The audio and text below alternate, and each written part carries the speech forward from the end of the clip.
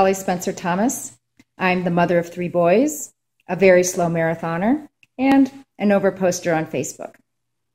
I am also a survivor of suicide loss, the CEO and co-founder of the Carson J. Spencer Foundation, and the Survivor Division Chair of the American Association of Suicidology. And I support suicide attempt survivors and people with lived experience with suicidal intensity. For us to lead the way forward, I have 3 calls to action. For fellow CEOs of mental health organizations and suicide prevention organizations, we must bring people with lived experience onto our boards, leading our task forces and planning committees, and giving input to all of our programmatic and research activities.